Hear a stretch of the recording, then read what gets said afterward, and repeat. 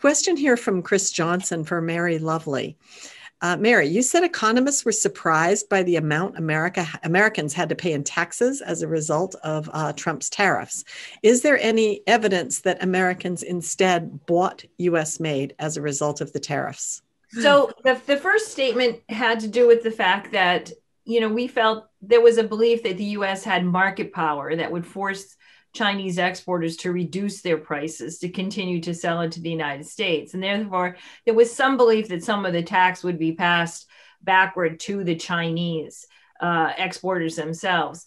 I think that view had to do with China, with the U.S. being such a large market, but it also missed the very important fact about U.S.-China trade, which is that much of it takes place from foreign invested enterprises operating in China. In other words, it's multinational to multinational trade, or even trade within a multinational. So, one part of a U.S. corporation to another. So what we do know now is that most of it was passed forward. Now, how much have sales turned to the U.S.? Frankly, we really don't know. What we do know is that because the trade data and the U.S. consumption data are fundamentally different, they're kept by different authorities.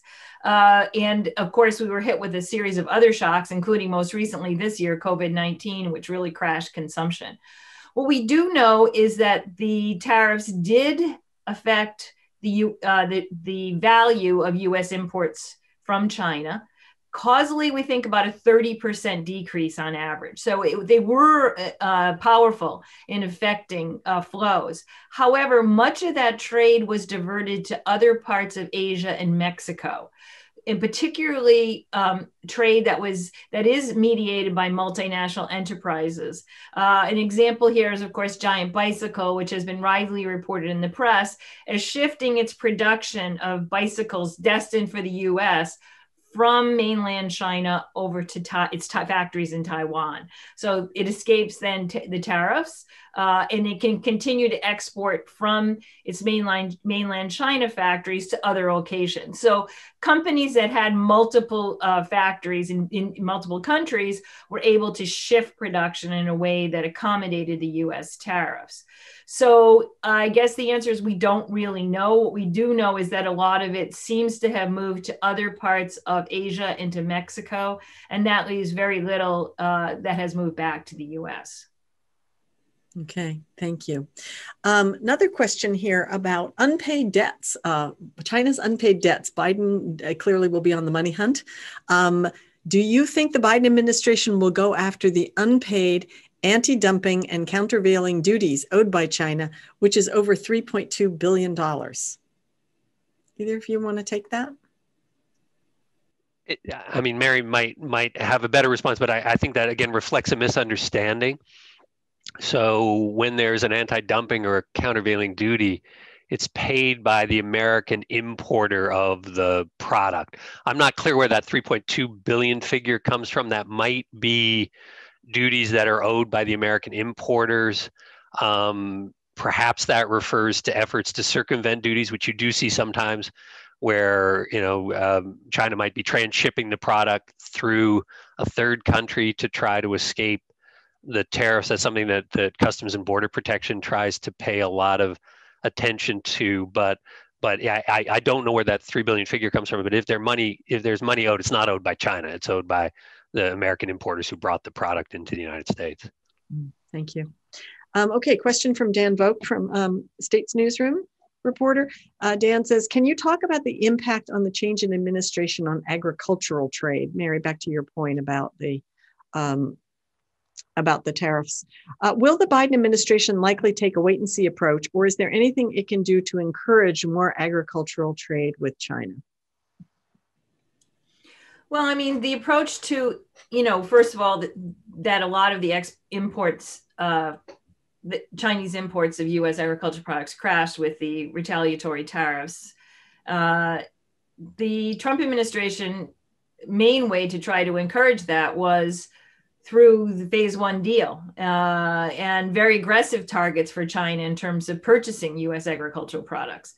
At the same time, the Trump administration invested money in trying to help farmers create new markets.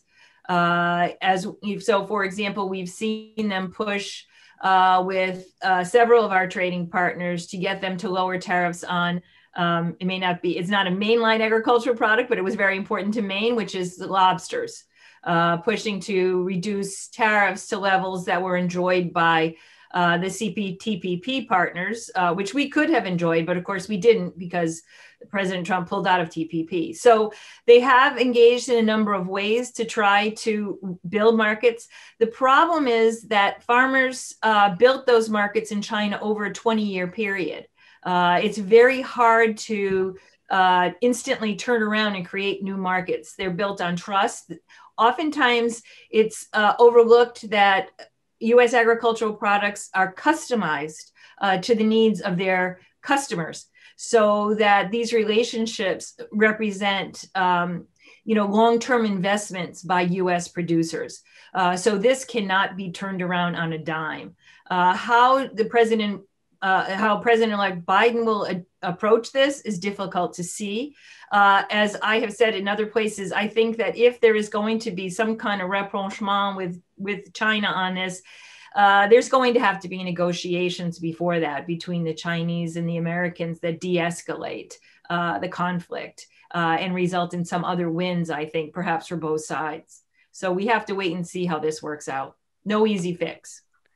Sunny, could I just add very quickly? I noticed, we had on this call Jill O'Donnell, who runs the Yider Institute for International Trade and Finance at the University of Nebraska. That's a great source for people looking of, what does the farm community want from U.S. trade policy, particularly sort of big Midwest farm community. So there are a lot of good sources out there for reporters in the heartland looking to cover these stories. Right. I would add that one of the first programs that we did after the pandemic was a program called Where's Our Food? And we had also excellent sources from across the industry. And you'll see in the chat, you can look at the link, and in there you will find the previous programs and also, great list of sources that I think will be helpful. Let me turn from agriculture to pharmaceuticals. And Lingling, I don't know if you want to take this one, or Mary. Are U.S. pharma companies, this is from a reporter in London, by the way, are U.S. pharma companies still investing as heavily in China after Trump's trade war has had an effect? I don't know the latest numbers on U.S. pharma FDI, for example, into China. What we do know, though, is that pharma is definitely on the front line in terms of this decoupling effort in pharmaceuticals. And the incoming Biden administration, as well as the Trump administration, have spoken about the need to reshore medicines and medical supplies, as have many other countries. So I would guess, and I don't have the numbers to back it up, that there's a pause for pharma. Having said that, we have to recognize that there is a very, very active community, R&D community that spans U.S., China, and other parts of the world. That R&D in this area is truly global, involves talent from all over the world. And then any sort of talk of decoupling here, I think, it really misses the deep and enduring links that will persist in pharma and other types of biochemical and biological sciences. Sunny, sorry, I apologize for continuing to do this, but for people who are looking to track trade and investment in specific industries, I don't have the numbers right in front of me, but Panjiva, which is an arm of Standard & Poor's, S&P, they've got a great analyst in London named Chris Rogers, and who does a deep dive into all of these. So if anybody has the answer to that question of what's the latest in terms of the trends of U.S. investment, he's probably the guy. So I would suggest reaching out to him. It's Panjiva is the name of the organization.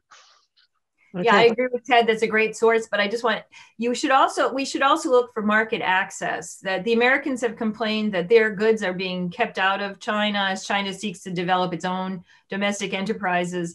So we should be also looking at market access, that is exports, not just investment. It's clear that U.S. companies are continuing to invest in China, that they like the look of the market. China, of course, bouncing back much faster than the rest of the world to the COVID-19 crisis.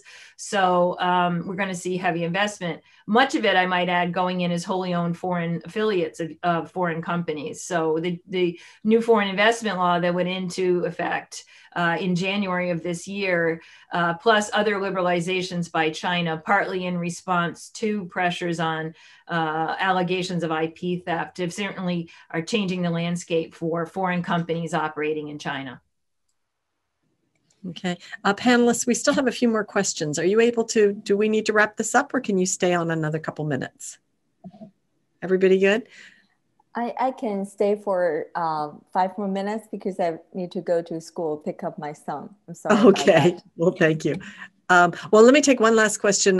This is very interesting, not from a journalist, but very good question on enforcement of the U.S., Mexico, Canada trade agreement. What do you think a Biden administration will focus on most? Rapid response toward Mexico labor conditions, Canadian milk classes, TRQs? What's the enforcement priorities for the Biden administration?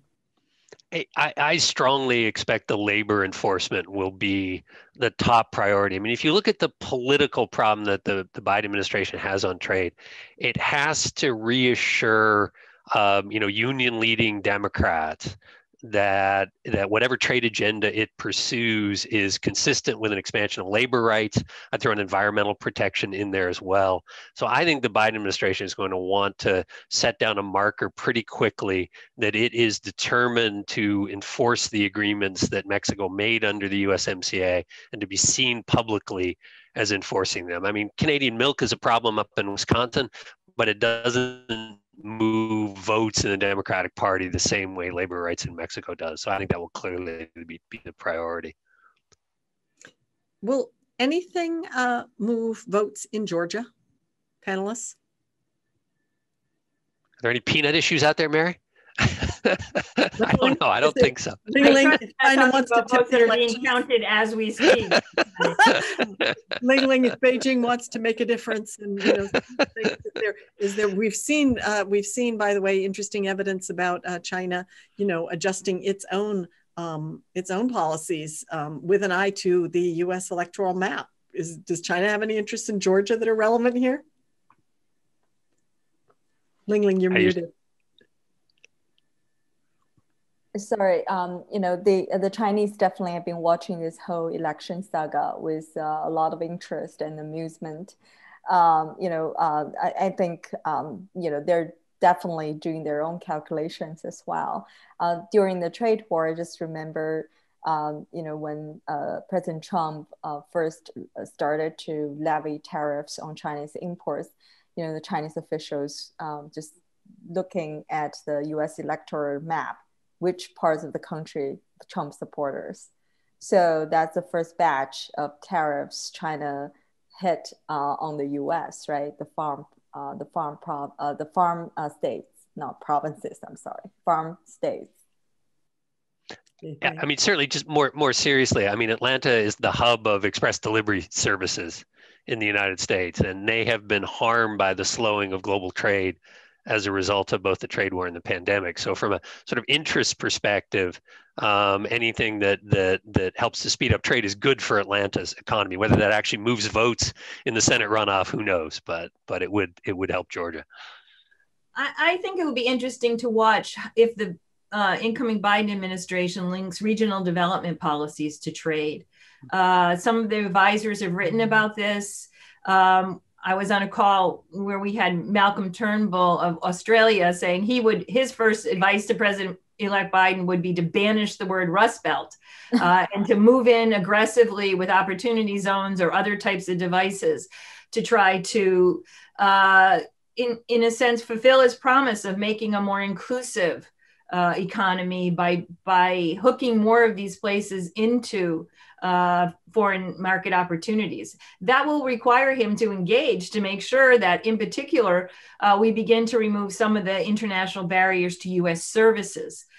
This is basically a service economy. There's so much focus on manufacturing, and of course, that's important. But it's important to recognize that more than 80% of Americans work in the service sector, and that there's a lot of services that the U.S. is a leading service exporter. And there's a lot more room for liberalization and services that could open up jobs in these areas. You know, Atlanta, Georgia economy is changing more rapidly than many other places in the U.S. And services are key, I think. And we'll see. It's interesting to watch how they will couple their labor, regional development policies with their trade policies moving forward.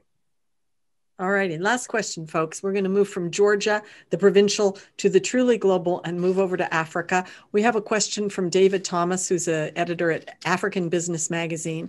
Will the Biden administration reverse current policy and support the Nigerian American candidate as Director General of the WTO? Executive order, presume that would be an easy one to do, right? And will Biden continue to pursue bilateral trade deals in Africa or attempt to work more closely with the African Continental Free Trade Area? I mean, I can take a shot on the first two of those. Yeah, I do think the Biden administration will reverse course on the Director General fight. The U.S. is isolated on that, and I think by blocking her candidacy, the U.S. is just making more enemies in Geneva. And I think the likelihood of the U.S. preferred candidate, who's a very strong candidate herself from South Korea, but I think yes, the Biden administration will change on that. I think the Biden administration will probably try to finish off the negotiations with Kenya that are currently underway. I think it's going to be awkward to stop those. So that may be sort of one exception to their no new trade agreements. You could argue that that's a continued trade agreement. I don't expect to see significant new trade initiatives in Africa for a while, though. I think like everything else on the trade agenda, the Biden administration is going to move pretty slowly. Okay. I'd love to see them reach out to Dr. Ngozi, who is an eminently qualified, as is Minister Wu from South Korea. But now that Dr. Ngozi has been selected by the rest of the pack, I think it's imminent upon us, and I think he will support her candidacy.